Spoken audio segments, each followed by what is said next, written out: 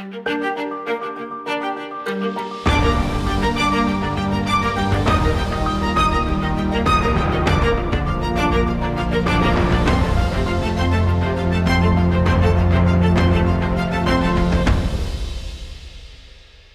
good day and welcome to you. It is August the 26th. I hope you're having a great day wherever you happen to be. My name is Gary Willing. I want to welcome you to Search for Signs, especially if you've never been here before, and also welcome you back if you have. And just encourage you, if you want to know more about this information, you want to educate yourself better, see if there's anything to this, in terms of if there's any truth to this for yourself or not. I have included links to websites that give you really good information about Maitreya and the Masters of Wisdom, why they're coming back now, their purpose of coming back at this time. Of course, what does it mean for everyone that they are coming back and so forth, and especially the priorities of the teacher. Mainly the need to create peace and put war behind us forever is a little cheat sheet on his initial priority for humanity. But anyway, I think those websites give you really good information about it, so hopefully you'll look into it. Now, I also would like to give a shout out to Jerry Wells, I think it's KC, and Spirit Watcher 178 for commenting. I really do appreciate joining in the discussion, and of course everyone's welcome to post comments or ask questions if that's the case, and just post your question in the comment section like so many people do, and that will spark a conversation in the next video. All right, now in the last video I didn't get a chance to answer Spirit Watcher 178's question that this person asked, and I promised that I would try to answer it in this video, so that's what I'm going to talk about this first, and then I think I have a couple other questions to look into. All right, now, what did this person ask? What is Share International of the United Nations and this Luciferian initiation by David Spangler? So, if you don't mind, I'm going to break this up into three segments. What is Share International, the United Nations, and the Luciferian initiation by David Spangler? Okay, so they're not connected or related. I guess in one way you could say they are, and another way you could say they aren't. So that's why I'm kind of separating it like that. But the United Nations, from the Master's point of view, is the hope for humanity. It will be where nations will discuss disputes peacefully. It will also give us more of a cohesive global environment to live in, where nations, it's not just that there's peace in one nation and war and terrorism and looting and crime and so forth in another nation. We need to have justice for everyone, and the United Nations will be a part of that. When it comes to the principle of sharing, the Masters have said that there will be many plans put forth by humanity about starting the principle of sharing, but the one that Maitreya says would be the best plan to really do would be to have an actual department within the United Nations that oversees the principle of sharing, headed up by a master or a very, very advanced member of humanity, and more than likely initially a master of some kind. And that would be the best way for nations to share their excesses with other nations and get paid back for those excesses by other nations and so forth. But that's the way they see it, as the hope for mankind. There's a lot of really, really bad press and conspiracy theories about the United Nations, but none of those are really true. It really is. Right now, it doesn't have a lot of political teeth in terms of getting anything done because of the Security Council, where one permanent member of the Security Council can veto anything that they don't like. So eventually the Security Council will be disbanded and each nation would have a vote. It wouldn't matter if it was a tiny nation like Luxembourg or a really, really big nation like China or the United States. They would have one vote, which is the way I think it should be. Anyway, but that is in the future. Now, Share International, okay, is an organization that purpose is to get the information out about Maitreya and the Masters of Wisdom, about his priorities, in the same way that I'm trying to do with this channel. Now, when I was a part of the Share International group back in the 90s, it was a very loosely affiliated group, meaning that we just kind of met at somebody's house. There were no officers, there was no head, there was no foot. We were kind of just trying to get the word out about Maitreya. We were even doing transmission meditation at the time. And then over time, like so many groups eventually do, is they suffer the fate of becoming an organization, start to have officers that dictate what they want to everybody else, and that's not a real group. So according to the Masters, in the future, groups will be doing the work, and it's not going to be individuals. So throughout history, there's always been these high-flying individuals that have been influential in one area or another. In the future, it will be groups that will be doing it, not individuals. So we're moving out of a time over the last 2,000 years where the keynote of the last 2,000 years is a powerful, potent individuality, which is a part of the plan, but it's part of the problem now because we have 6.5 or 7.5 billion individuals now on the planet. You can't have it like that, where everybody's fighting for what's best for them. You know what I mean? That's why we have the problems that we have. Some people are very good at it and become very, very rich. Some people aren't very good at it and live in abject poverty or die of hunger. And yet it's acceptable to live in a world like that, even when we have enough food and resources to feed those people, because we're all just individuals thinking that we're all separate, when in fact we are one, and it affects each and every one of us. That injustice affects every single one of us. It creates tensions within us, whether we are aware of it or not, actually. It destabilizes the peace in the world because it's not a just situation. So what we're moving into is where we have a more just situation, where groups are making the changes and those kind of things.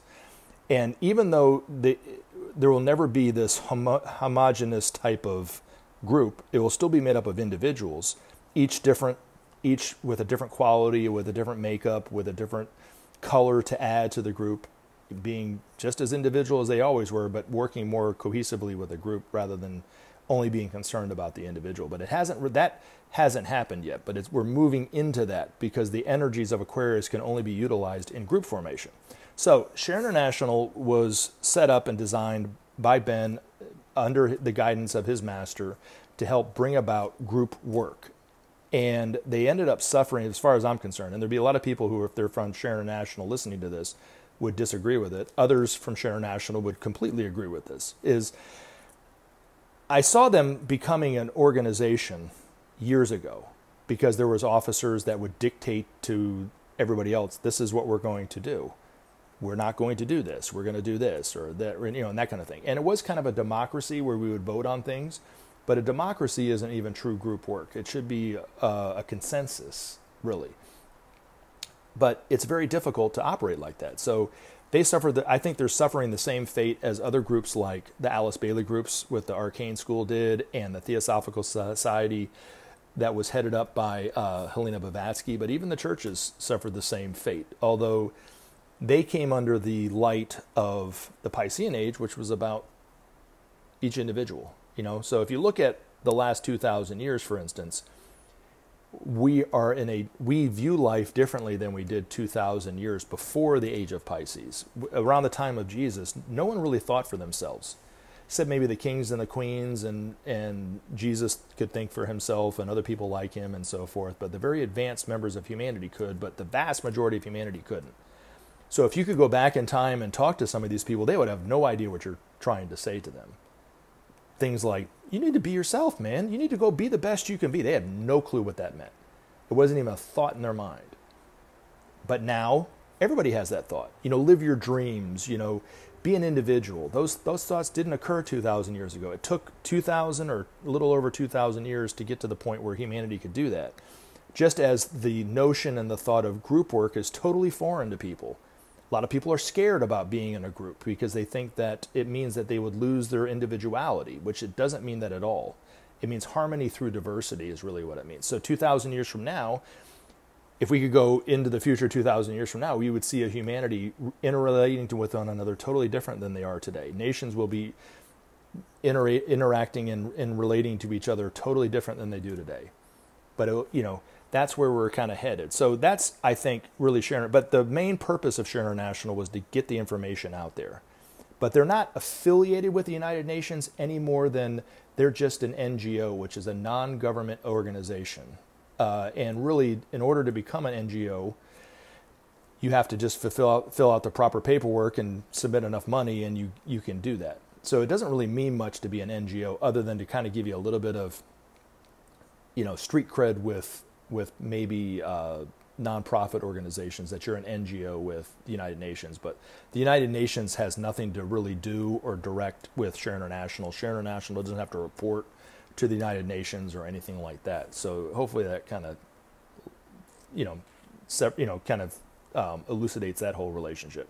Now, in terms of the Luciferian initiation by David Spangler, I was talking to a friend of mine who listens to this channel, and he had a lot of information about David Spangler and some of the other things that might be confused when people hear the term Luciferian initiation that I was unaware of, really. And he really shed a lot of light on it. So I got to give him credit to it. And his name is Nick Younger on this channel. He comments, and I just met him just a little while ago, and we started talking on the phone. He was like I learned a lot from just talking to him. So I'm trying to organize a video with him where he'll talk about these things, so it might give you a better understanding of it. But the way when he was talking to it kind of made sense, is Luciferian meaning light bringer, initiation meaning expansion of consciousness, is what he was saying that David Spangler was saying in his book, was that over the coming age, humanity will be more enlightened, and the expansion of consciousness that will come from that is from what I took him to mean. But hopefully we can get a video together where he can talk more about it, and maybe it can answer your question a little bit better than I can, because like I said, I don't know everything about everything.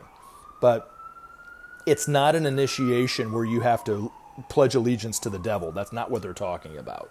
So let's just get that out of the way now. So anyway, but I can understand that's where people would interpret it to be. And the one thing that he commented about Helena Blavatsky, where she gets a lot of flack when people read her work, which I'd never even read this in the Helena Blavatsky work, but that she once said that Satan is all powerful or something like that, and people pledge their devotion to Satan.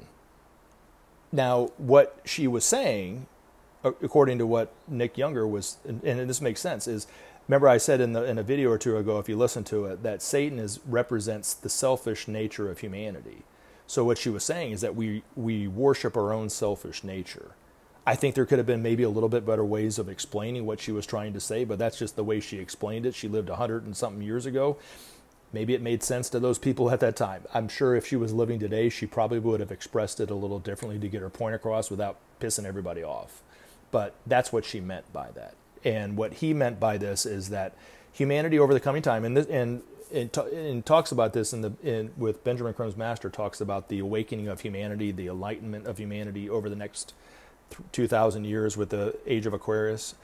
But really, if you just wanted to focus on our time, okay, and not worry about what's going to happen 2,500 years from now, really the revelations, I mentioned this a few times on this channel, there's a few revelations that are coming our way that are going to really rock the perceptions that people have of themselves, of the universe, and ourselves within that universe.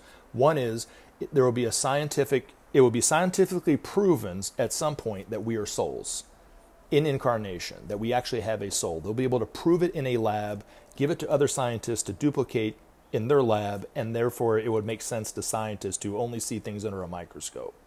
That's one. And that will totally revolutionize things, because it will make more sense why we need to live harmlessly, because we are souls in incarnation. It would also eventually totally eliminate the fear of death and disease, because we only have fear of death and disease because we think we're only living one lifetime, when we actually have thousands of lifetimes, and the purpose behind that and so forth. So that will be a revelation. The other one I think has to do with the UFOs that we talked about. The true knowledge and proof and evidence that there is life on other planets and we're not alone will totally revolutionize the way we see ourselves in the universe.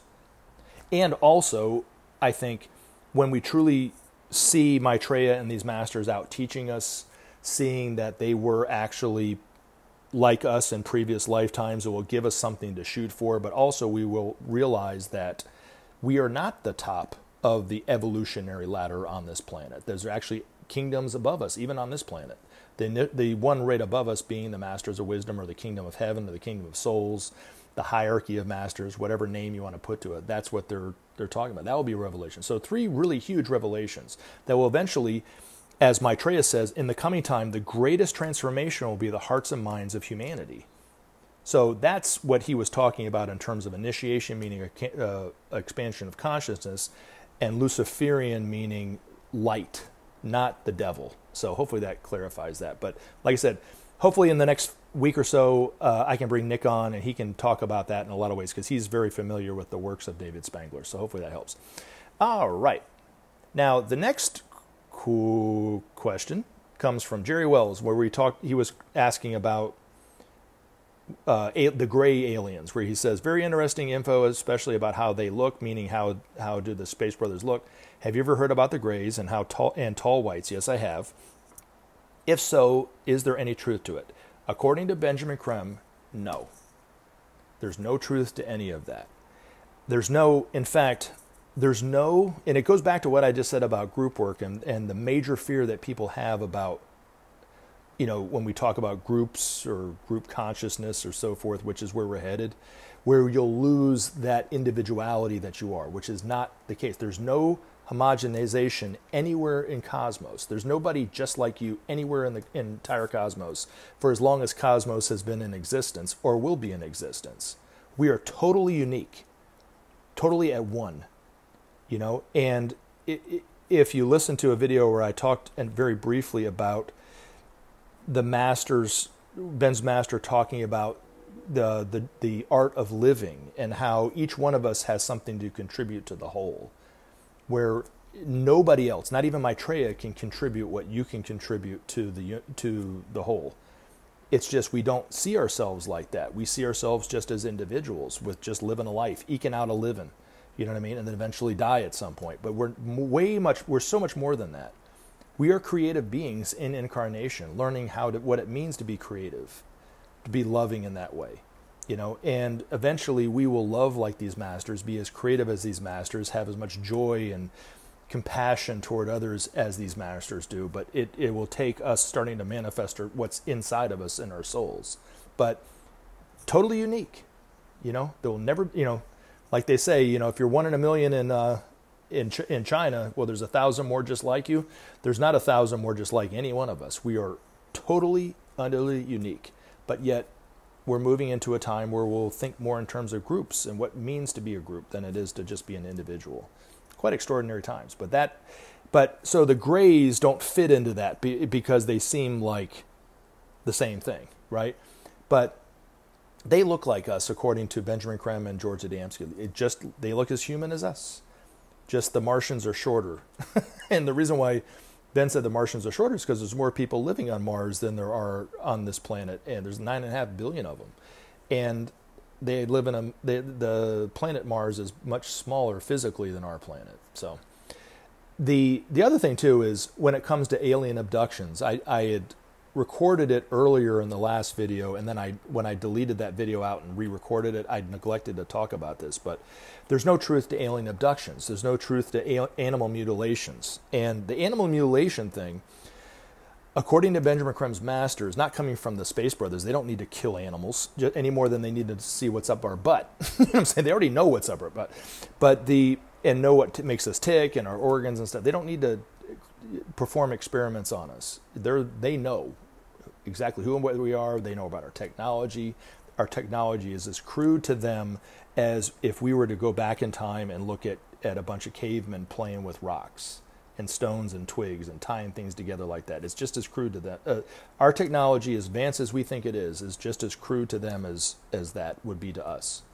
But the animal mutilation thing, he said, was coming from certain government agencies, especially in the United States. And a lot of the upper echelon people, like the president, didn't know that this was going on. This was just amongst some lesser organizations, maybe the CIA or Homeland Security at the time or whatever. But for years they were doing it, and it was just a bunch of individuals competing against one another to see who could create the most buzz. Just as when it comes to the crop circles, right? Crop circles are evidence of the Space Brothers. They create them all the time. There's a link in the description for cropcircleconnector.net, and you can see all the crop circles that have been reported on this year and last year and the year before, and kind of what they look like, the GPS location of where they are, if you are able to go see them and those kind of things. But then there were government agencies here and in England that were putting out fake crop circles that actually destroyed the plant, because the real crop circles don't harm the plant at all. They totally live harmlessly. They work harmlessly and everything like that. But the ones that were man-made were crushing the stalks and so forth, so that they could say, hey, see, they're fake. See the footprints, they're fake all along, when they knew that the other ones were real. So the governments have been denying for decades that there's any evidence of UFOs. Governments like the United States have kind of taken it a step further and really tried to denigrate and keep us afraid of those people. It happens, in Hollywood with the movies, but also with some of the reports coming out from the agencies like animal mutilation. But those were all man-made in order to put out there that these aliens are something that you should be afraid of. Same thing with the information about the Greys and abductions. A lot of it was coming out from the CIA and government agencies, according to these masters, in order to keep us afraid of these aliens, right? Because they know that and I talked about it in the last video, they know that if we knew that there was humanity on other planets, and if we knew the kind of civilization that they have that lives peacefully, that has true justice, true peace, they live very, very joyful, fulfilling, creative lives and so forth, know nothing but service and are harmless, we would not go to our world leaders for any advice anymore. We would go directly to them.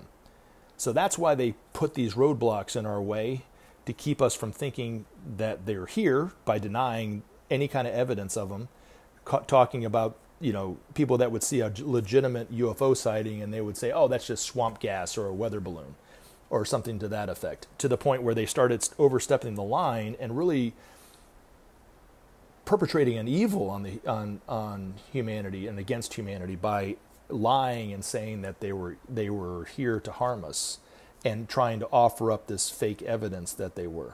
That's what, I would say. But no, there's no truth to the Greys. There's no truth to any tall whites from different dimensions or different galaxies. They are human in nature. We would just be shocked at how they live and how peaceful they live. Now, this isn't every planet. This is just the planets that are able to, and the people that are able to come here. Planets like Pluto, according to Ben's master, you don't want to go there on a dark night because those people are not very nice. And so eventually, when we get our shit straight, we will eventually help them the same way that the Martians have helped us and the Venusians have helped us. We will actually be responsible for their evolution in that way. And there's a couple other planets that we don't even know exist that have humanity on there. They're not very advanced. But according to the masters, every single planet has either had humanity on it, it does have humanity on it, or will have humanity on it at some point, because they're living beings. That's how those planets evolve. Planets evolve the same way that humans do. They have an evolutionary path. Maybe not the same way humans do. That's a exaggeration. They evolve like we evolve, at some point, but on the higher rung of the ladder.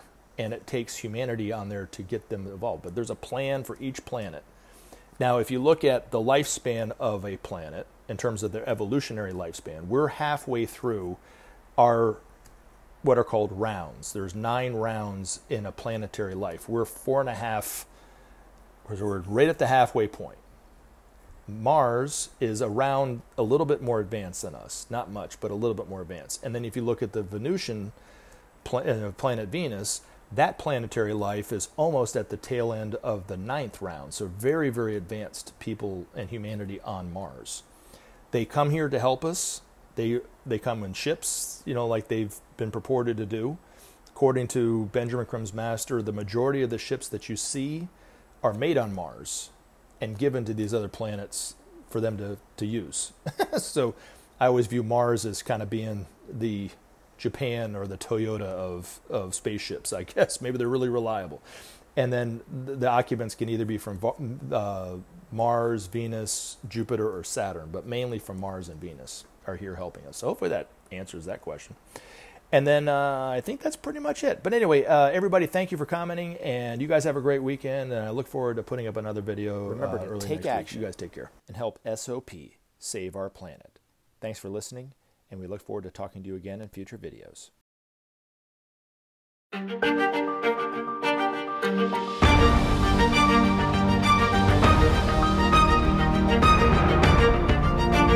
you.